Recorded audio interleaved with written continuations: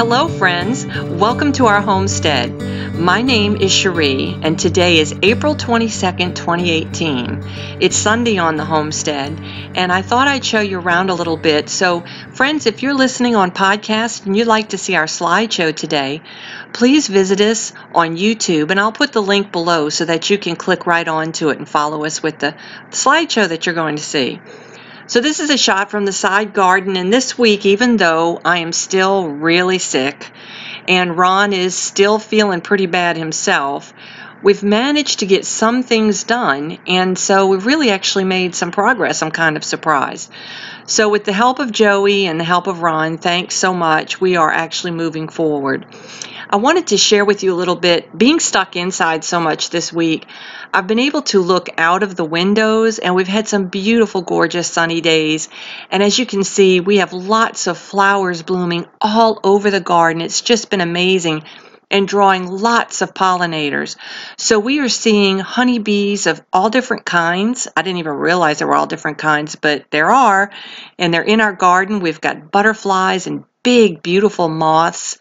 We've seen dragonflies and all sorts of beautiful pollinators lighting on the different plants and filling up their legs with pollen and moving back and forth. It's just been beautiful.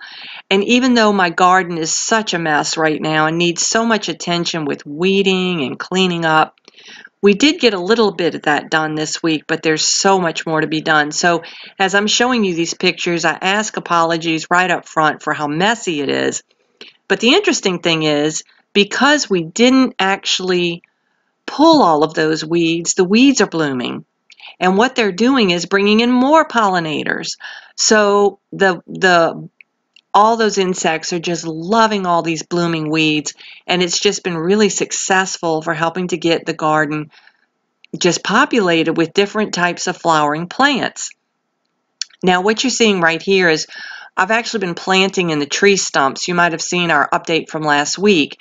And these are some squash plants that I have there, but also you'll notice that I've got purple irises growing, and in the front some sort of oriental beautiful blooming flower I don't even know the name of. And we've got, I can't remember the name of it. You're thinking with me and you know what it is, but we've got yellow flowers blooming just every color everywhere. And we have these really interesting clumps of just these wild sort of irises that you're looking at now. Excuse me. And these, we couldn't get weeds to grow in this area. This used to be nothing but sand. And you see those beautiful bricks in the pathways? We gleaned those from a tower that was used as a scouting tower during World War II down in Waveland. And when it came down in Hurricane Katrina, we took those bricks, and the owner told us that prior to that, that was actually the Gulfport Railroad Station. So we gleaned those and made our paths out of them, and then in the center between the paths, you can see, we have all kinds of herbs and flowering plants. We have evergreens, we've got small trees, we've got vegetable gardens, and now in the background, you can actually see a trellis. When we were clearing out some of the underbrush, on the slope where we put the where we got the ferns last week, Joey actually pulled out some lighter pine for me, and we built a little I had him build me a little trellis right there in our walkway in the path coming into our garden. And so we've just been doing all sorts of things. I did have Joey get out there and use the weed eater and kind of clean up the paths a little bit so we could get around, but Ron and I are actually starting to just plant, well, just plop compost in different areas because we're having so much success with this process of composting what's on our land using sticks and leaves and chicken manure, green leaves and brown leaves and crushed leaves and mowed over leaves and just all kinds of things. And it is doing so well that we're just starting to plop it into the gardens and put leaves on top and just start creating mounds of compost in different places. Now right here you can see all the weeds that are blooming, and beyond that you can see what we'll soon take a look at, which is our hay bale garden and how it's doing this week. But you can see we're starting to clean up some of the paths, excuse me, and our porch is a bit messy right now because we are doing many projects up there, including painting the porch. But down these paths to the left there in the pot, you'll actually see another squash growing, tomatoes on the left, and beyond that, we actually have eggplant growing right in the midst of all the plants. So we have lots of wonderful things going on, and it's really been interesting because in this area, in this whole garden, we used to have these very big, beautiful water oaks. Well, if you know anything about water oaks, they are just, I didn't know this, but really horrible for a garden and close to a house because they rot from the inside and they were creating so much shade. They were dripping all of this yuck from their leaves and everything, and we had black mold everywhere. The black mold was in our house. It was all over our porch. So we had to cut it away about 3 years ago, 3.5 years ago. And in doing so, it really changed this whole area. It's now this whole ecosystem. It is amazing. But we are only using that natural composting material and planting plants that people have given us or little things we've bought, such as the herb you're looking at right now, which is pineapple sage. This gets so big that it towers over my head and it blooms the most beautiful red flowers, and it is a butterfly's paradise. When it's in bloom, and it's in bloom all summer long, the butterflies just go crazy. And yes, we do cut it back and use this spice as well as the turmeric you're about to see. But we have lots of herbs growing throughout the garden that we use for teas and for herbs that we cook with. I've mentioned this before, but I grow every herb that we cook with. I don't buy herbs anymore. If I buy an herb, I'm buying a plant. But I do not buy herbs for cooking. And now I'm starting to plant herbs for medicinal use, which this past week, about a week ago, Ron and Joey actually went and got me a tincture from an herb store, and it did wonders. And it was just made from all kinds of herbs that were just amazing. And so I want to learn how to do this myself to help heal my family, as I think this tincture actually maybe either kept me or is moving me away from pneumonia. So it was really a big deal. And now you're just seeing some watermelon we planted. We have these mounds. You're seeing one in front and one in the back that we had potatoes planted in, and we haven't planted in them in a couple of years, so we needed a place to put down our watermelon plants. So Ron is using that space. It's hard to see, but it's actually a mound that stands about 2 feet tall. And again, we're always using leaves and things that we mulch and continually adding to these growing spaces. So in 1 year, we might have some success, and then in consecutive years after that, it's amazing how it's just getting more and more fertile. And you're seeing the garden with everything blooming so beautifully. That's because we just keep doing it. Okay, so back to the trellis that Joey built for me out of the lighter pine. We actually used a couple of pieces, and as you can see, it's very, I don't even know how to say it, but it's not symmetric. And so we love things that look natural and just different. And I thought, of course, birds could perch on those stems that are sticking out, and we just thought it'd be a nice place to be. So we planted climbing green beans at the bottom. We have these fantastic heirloom beans, and we had been planting in the same location, and of course it's getting depleted and we're getting some diseases. So we decided this year we would move those plants around as good gardeners do. And so we're moving them all over the yard, and we decided to do just some really interesting things by integrating our food source that we're growing inside of our flowering gardens, and it's doing really well.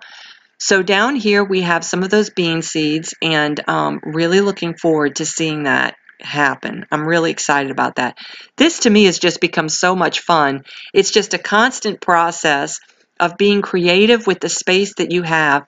And of course, I'm now a big fan of Urban Homestead, which if you haven't ever listened to it, you really should. And of course, they plant in every space available.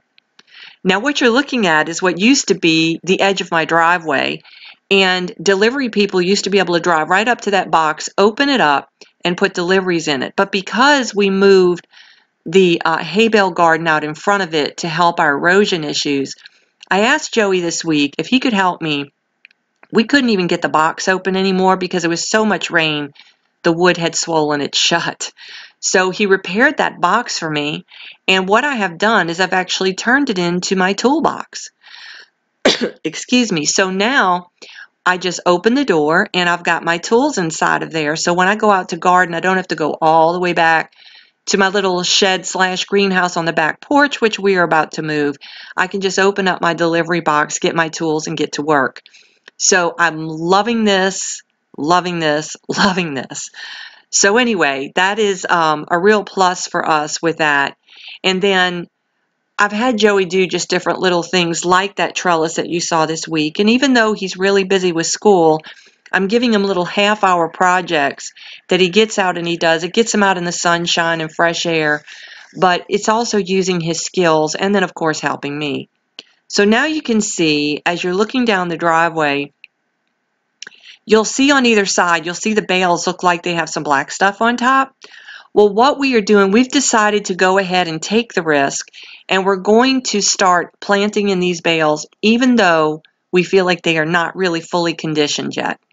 And so what we've decided to do is to cut out some holes in them, put some of that composted material, and then plant right in it. And then we're putting the hay across back on the top of that composted material.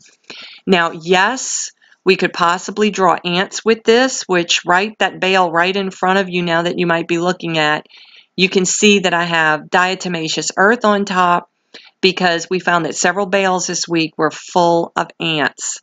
So we dealt with it with the diatomaceous earth and also by spraying the leaves in the top of the bales with a mixture of 1 tablespoon garlic to 1 tablespoon cayenne pepper boiled in water. I let it steep, and then I scooped off the water, that cayenne garlic water, and I put it in a spray bottle. I sprayed the leaves of the plants and the bales, and we no longer have ants. And it took about a day, and the ants were gone. Now, this bale took like 2 days for some reason. So I put some more diatomaceous earth on it and it dealt with the problem. So we were really thrilled about that because we wanted to see if we could find some sort of natural way to deal with that ant problem, because we figure if we had it once, we're probably going to have it again. So even though these bales are not fully conditioned, we decided to go ahead and start planting in them because we just want to experiment. We want to see what we can do with what we have. And as you know, that is the theme of our Homestead channel, both in our podcast and our YouTube channel, is that we want to see what we can use with what we already have, although we did buy those bales, but sometimes we get them free from friends.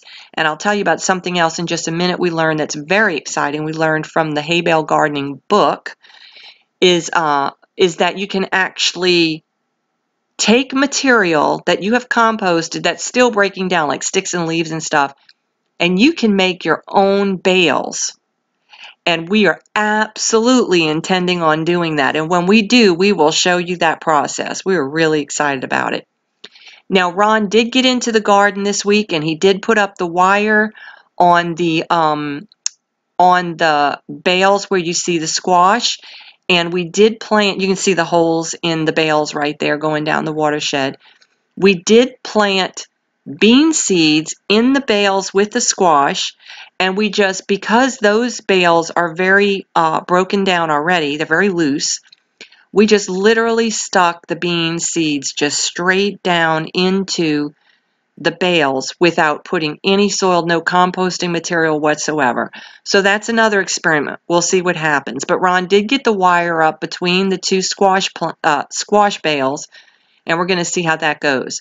Now, if you're looking at the video, you can see now that what we have done is we scooped out a little bit of the hay and put the composted material right on top, as we're learning from some of the things we're learning from the man who developed this process with the hay bale gardening. And I have 2 different squash seeds planted in this one. So they're literally just barely under the soil there, under that composted material. You can see the sticks and leaves on top because this is straight out of our compost pile. And so we're going to see what happens with that. It's not very deep at all. It's probably about 1 inch. Then here you'll see where I transplanted some of the squash from one of my experiments with planting directly into the rotting tree stump. And what I did is I just took a small hole out of the bale, put some of the composting material, put the squash plant in, and put the hay back around it. Now, it took about, I want to say, almost a week of no rain before the bales dried out. And so they were fully dry, pretty much fully dry when I had to water them. But we had a really big rain last night, so I probably won't have to water for another week. Now this is a close-up of how Ron cut the holes out for me. And so they haven't been filled yet, but tomorrow I'm going to be filling those holes and putting in seed, and I'm going to directly sow into these bales. And we're going to see how that turns out. Now he just piled the remaining hay down the center of the two holes there. And what I'm going to do is once the seed pops the ground and we start having some leaves, we'll put that hay around the plants, because we're finding that it's working really well to keep the moisture inside the bales, is to keep the soil covered. Now here you see where the squash is really growing, and this was taken several days ago, but since that rain last night, I was outside today, and the squash now is about 3 to 4 inches long, about an inch around, and if it keeps going this way, I would think in about a week or so, I'll be starting to pick squash. So I'm really excited about that. And I want to tell you that those ants were attacking my squash flowers. And so when I saw that, I immediately, you'll notice there's white dust there. That's the diatomaceous earth that I sprinkled on, and some got on the leaves and the flowers. But I was really thrilled to see that within less than 12 hours, I didn't see any more ants. So it was a very fast working process. I was just really thrilled with that. And again, you can see how well these plants are developing. Now, remember, in the hay, I don't know if you know this or not, but in the hay bale gardening method, you don't put anything in these bales. You condition them right up front by using some sort of fertilizer, and what we used was chicken manure, but you don't do anything else. That's it. And so what you have here is you're actually growing directly in the bales. So the bales are feeding those plants, and then of course, as I had mentioned, every 2 to 4 weeks, right now I was doing every 2 weeks, now I'm going every 4 weeks, I am feeding those plants with fish emulsion. So I use a cap full of fish emulsion that I have as a liquid in a bottle. I put it into my watering can, which is about a gallon. I fill it with water, agitate the water, and then I pour it on to the top of the bale. I try, of course, not to hit the plant. And you'll also notice that I have flowers growing now. So I just tried it. I just stuck it in the side to see what would happen. I just put it in with a barely little bit of composted material. Okay, here's the exciting part. Ron actually did begin to build our rain barrel system this week. So what you see him doing here is he's measuring the hole. He's measured up 4 inches. Excuse me. And what he's going to do is to drill out a hole. Now, he's not here with me right now, but I do think it's an 1.5 to a 2-inch hole he drills out. So you're going to see in just a moment where he drills out that hole. Now this is from the bottom, because the point is you want the water to be pulled off of the bottom, because you always want to be trying to empty that barrel, to keep that water moving. So here he is. He had to buy a special drill bit. That drill bit right there is one that we bought from the same store, and we got our plumbing supplies at a hardware store that is probably the oldest hardware store in our area. And for those of you who are in this area and you might want to check it out, we went to Hubbard's hardware store down in Waveland, and we purchased everything there. We found all of the parts to do this at that store. Ron did have to go out today and actually buy the actual faucets, and he bought those from a different hardware store, but we could have gotten it there as well. So now you see his hole, and he cleaned it out really well. Before he did this, he actually cleaned out the inside and the outside of the barrels. And we did make sure that these are food grade barrels. So we know that we have, 55-gallon drums that are going to be okay with being out in the sun, baking on that plastic, and hopefully, the plastic will not be transferred into the water as we do this, as we send that to our plants. And then you will see that Ron started putting on the fittings.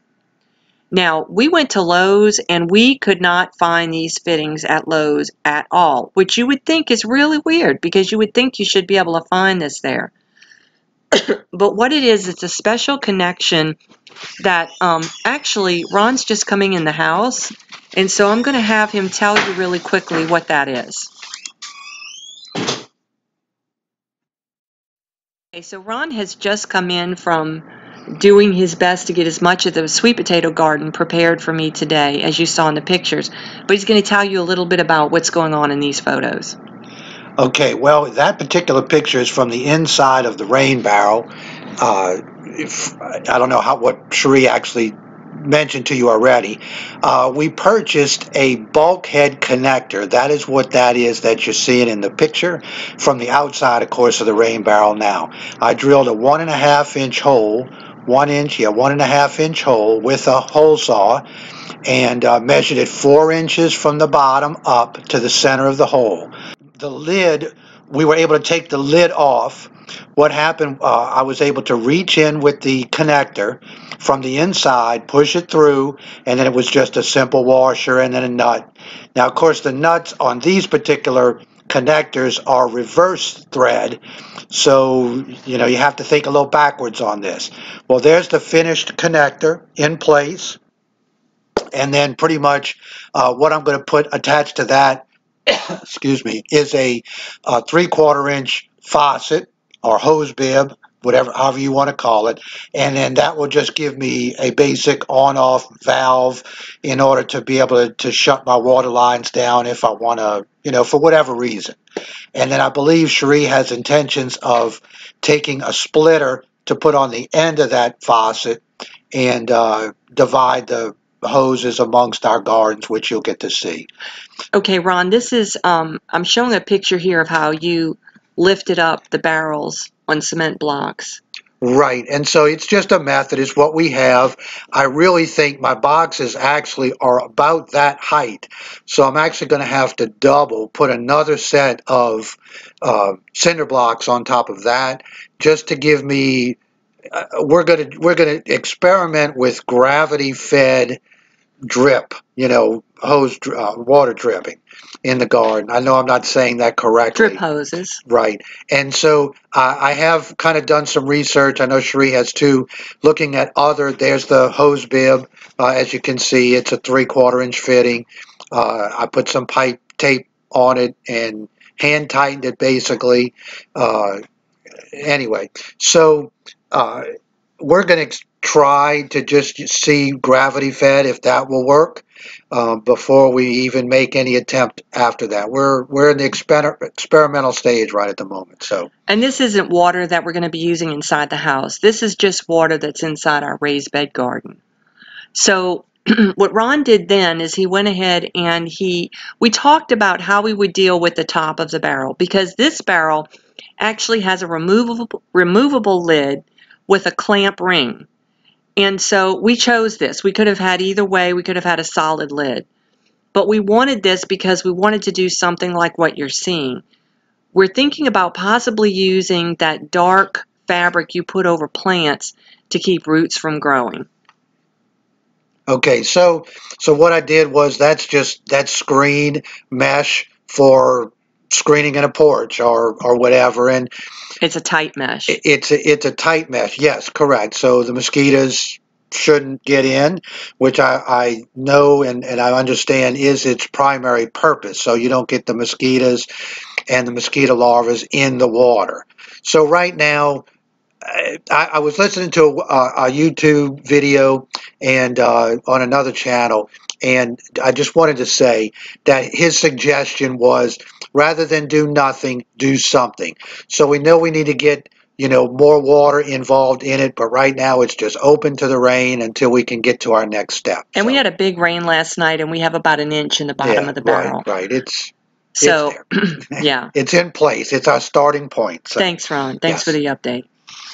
Okay, so one of the last few things that we have, I thought I had the sweet potato garden picture earlier, but I didn't. But I did want to say, because I've been so sick this week and in the house, I was drinking some hot tea and my tea wasn't staying hot in my teapot.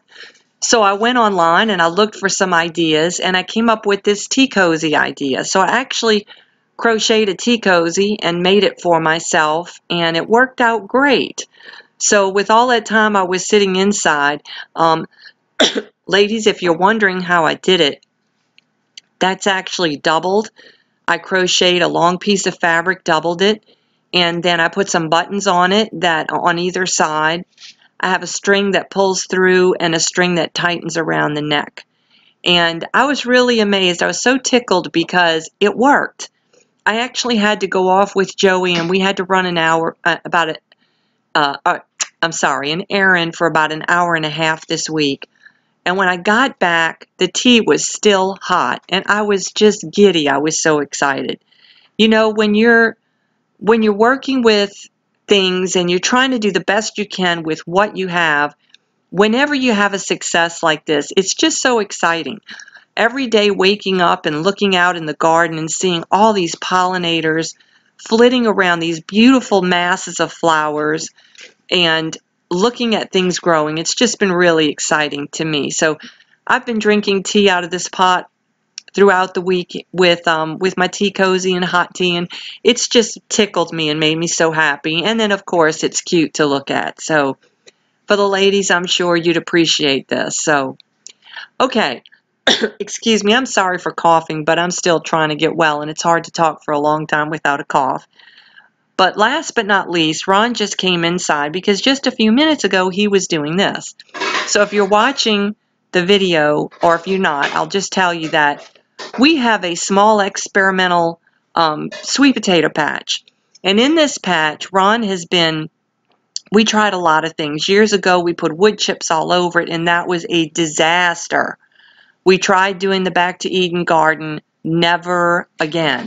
That was awful. So what you're looking at is the decomposed wood chips in the garden with weeds growing up, and that's actually, what is that, Ron? The grass, the white, the white grass heads. Kogan grass, that horrible grass that nobody wants. So he is actually pulling up Kogan grass, and we're going to see how it does. So that's our update for the week. I hope you've enjoyed it. I've been rushing through. We've had so many things going on. It's amazing that we've gotten this much done, even though Ron is still not well and he's exhausted from it all.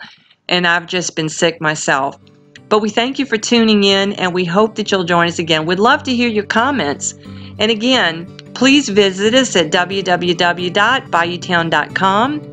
You can also visit us on Facebook at www.facebook.com/BayouTown, and of course on YouTube at BayouTown Productions.